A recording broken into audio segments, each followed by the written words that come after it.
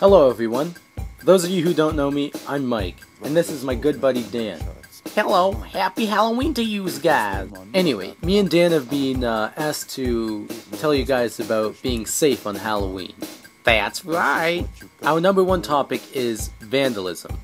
You see, you shouldn't be causing any vandalism. I know. It's a holiday and you just want to blow some stuff up, but no, it's destruction of property and it is really stupid to do.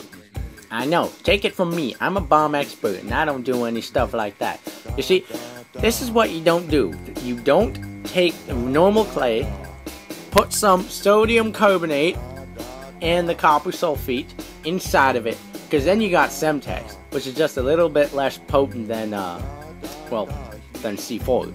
And trust me, don't pull the whole blowing up the mailbox trick, because that is dangerous. You could blow your arms off with that.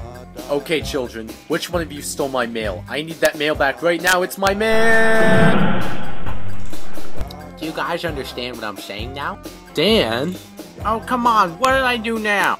Dan, you just taught these kids how to make SEMTEX. That isn't really smart.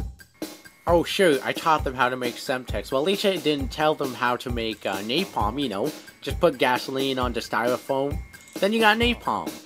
Okay, let's just continue on with this before you tell them how to make a nuclear bomb. Nuclear bomb? That's child's play. All you need to do is have a nuclear isotope and put it into a... Let's answer some questions by some of our viewers, okay? JMate113 asks, if someone asks you to come into their house, should you?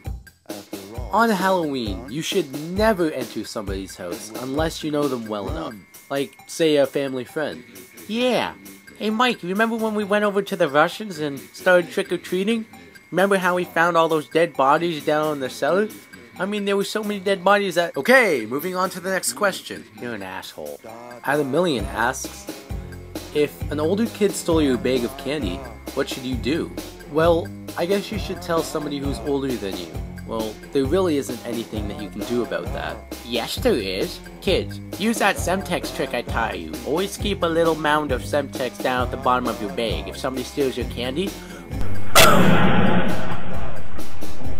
Well, that's all the time we have for today. Until next time, from Mike and our company, have a happy Halloween.